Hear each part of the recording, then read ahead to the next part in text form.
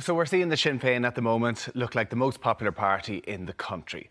If Mary Lou came to you with the idea of a coalition, would that be something you would consider for Labour? No, not at this point. My absolute priority... To get yourselves back into government, back to making those decisions with these ideas that you want to be able to be a part of.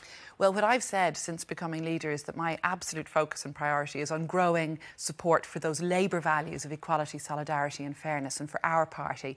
And that has to be my focus and my priority. It's far too soon. So it's not about getting back into government? It's certainly not. And my own view is we should not go into government unless, at any point, unless we have a critical mass, unless we have sufficient numbers, sufficient seats won in an election to be able to make a difference, to deliver on the policies that we stand for, those social democratic policies. Is that hard then for people to kind of vote for you, going, well, they're not going to go into government anyway, so what's the point in giving them my vote? No, what I've said is we're very serious about going into government, but we would need to be sure we had a critical mass to deliver on the change. I mean, again, people will look at our track record and see that we are serious about delivering change. And again, that distinguishes us from other voices on the left. We're not content to shout from the sidelines and say everything's wrong, everything's bad. We have a record of seeking to go into government to deliver on change, and of delivering on that change, as I've done through my own work in different private members' bills. And that again marks us out. We really want to make those changes that matter for people, but we've learned from the past